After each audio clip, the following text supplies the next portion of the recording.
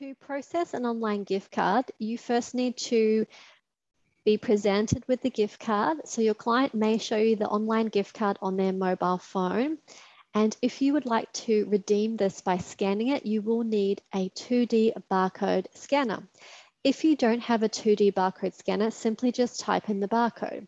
So here you can see there is a barcode. So this is what the customer will receive when they get their beautiful online gift card.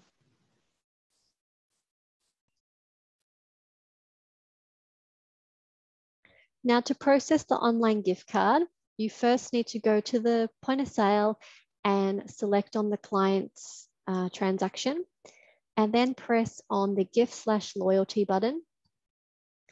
Select on loyalty/gift card, and then either scan the barcode into here or type in the number. Press done. That will then load the gift card. And you can see here, this gift card has 120 balance. So we're going to use that. And you can see here, $95 is the incomplete balance. So the client will just pay the difference. So select the payment type for the difference. Then press done and press finish sale and redeem.